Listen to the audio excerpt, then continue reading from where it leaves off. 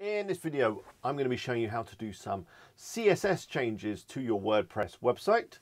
CSS is what gives your site its look and feel. CSS stands for Cascading Style Sheet. I think it does anyway, but you don't need to know that. So if there's an element on your site that you want to change, maybe it's a font size, some margin, a bit of color, and there isn't an option to do that in the theme options, you can override that with some custom CSS. So let's get started.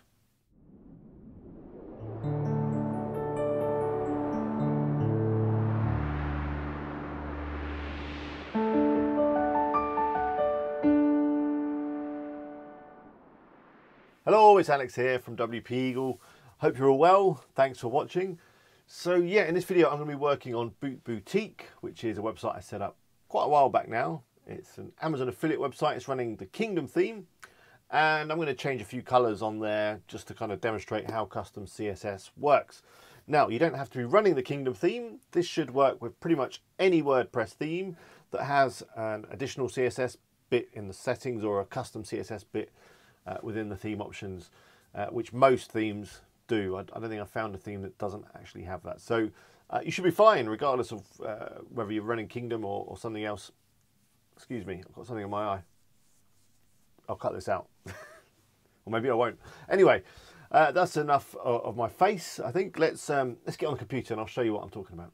Okay, so I'm over at Boot Boutique, which is a website that I created in a previous tutorial. If you've not seen that video, then I'll put a card up on the screen now. Be sure to check that out. In it, I take you through building this website from start to finish. It's pretty long, so you're going to need a bit of time to watch it, but well worth it if you have got the time. But anyway, so what we're going to do today is some CSS stuff. I'm using Google Chrome as my browser here. So if you want to follow what I'm doing exactly, then I suggest you install Google Chrome onto your computer as well if you're not already using it. So the things I want to change, I'm just going to change a couple of colors. I think that will be the best way to demonstrate what we're doing here. Obviously, you can change other attributes. Could be size, could be font type, could be font size. There's a whole host of CSS attributes that you can add and or change. Just do a Google on CSS attributes and I'm sure you'll find some good information. So the first thing I want to do is I'm going to change the background color on this search box to a lovely grey, a lovely light grey, just for the heck of it. So I'm going to right click, I'm going to go to inspect. By the way, I'm logged into the website right now. You will need to be logged in. And then it brings up this panel down here, and then I'm going to click on this little arrow in a square type thing. Make sure that it goes blue. And then I'm able to kind of go around the site and on this page and, you know, point at the various different elements. So this is what I want to change, this input search thing. So I'm just going to click that. It's highlighted the bit of code that does that. Now if I press the little plus over here, I can add a new style rule, which is what I'm going to be doing. Alternatively, I could come down here and change that, but it's often easier just to do it this way. So I'm then going to just press the tab key on my computer. It puts an extra little line here. And so the attribute I want is background color. So I'm going to start typing background, and then it gives me some of the CSS attributes available. There's background color, the one I want. Then I'm just going to press tab again to move past the colon, but before the semicolon. And you can type in like a word if you like. So you could say black, which is fine, or blue. Wow, that's a good blue, isn't it? Wow. Or you can enter a hex color code. So you add a little hash, and then F5. Is that the one I want? F5, F5. Oh, that's a nice grey, isn't it? What was I thinking of? F3, F3? I can't remember. I'm very bad at remembering color codes. Ooh, I like that one too. Let's go with that.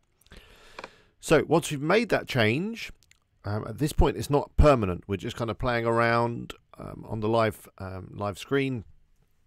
But if we were to refresh the page right now, we would lose all these changes. So we need to make them a little bit more permanent. And to do that, I'm going to copy all of this to my clipboard. So I'm just going to do Command C on my Mac, but if you're on a PC, it would be Control C on the keyboard. Or of course, you can right click and select copy. And then I'm going to go into, actually before I do that, let me just close this and I will just refresh just to show that it will disappear. It has. But don't worry, we've still got it in our clipboard. So let's go to customize.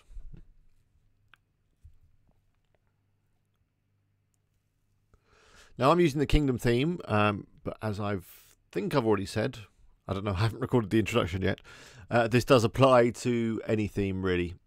Most themes, when you go into the customize area, you will find this section here, additional CSS. Now we've already got some in here. I think I add some during the tutorial when I make this site. But let's add our new bit. So I'm just going to add it at the top so I know where it is. Just going to make a bit of room and then paste. I'm going to take out that extra space. So there it is. That's that bit. And you can see that over here it's already changed. If we click save and publish, and we can just close this. Let's see. We're all good. We've got a lovely grey search box. Isn't that nice? Works well. So that's that. Let me just show you one more example.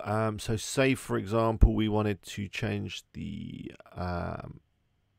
color of these headings. I don't know, change it to this lovely purple color that we've got going on this site.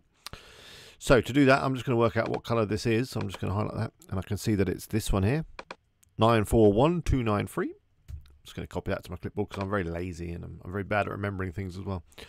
And I'm going to go down here, click on the little square arrow thingy again, select my H1s, which is that, and I'm going to add a little plus. Now this is going to apply to all the H1s on the site, so you do have to be a little bit careful that you're not going to mess stuff up and change something you don't want to change, but I think that'll be fine. Let's give it a go. And then I'm going to type the word color, and it's suggesting in this color the American spelling. Of course there should be a U in that word, but well, we'll let it go this time. And I'm just going to paste in that color code like that, and nothing's happened. Now there's probably a good reason for that. That is because these colors are set within the theme options. I'm thinking that might be probably the best place to do this. So maybe this is a bad example. Let me just probably override it by adding an important. Yeah, I can.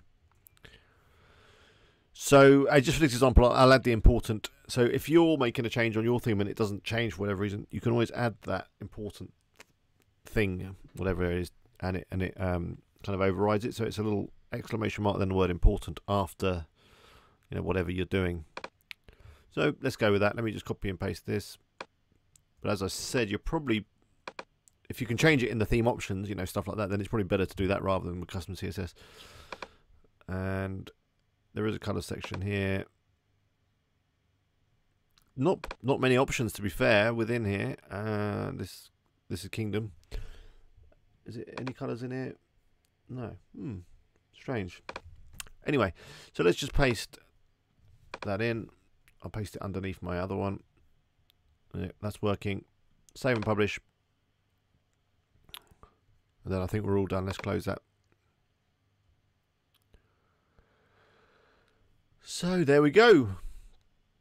Obviously, if you want to do anything a little bit more advanced, then just drop me a question in the comments below this video and I'll see if I can help you out. CSS is obviously quite a big subject to learn and there's lots of attributes, but you know, once you've mastered this little thing with the inspector and then copying and pasting, you can generally figure out most things.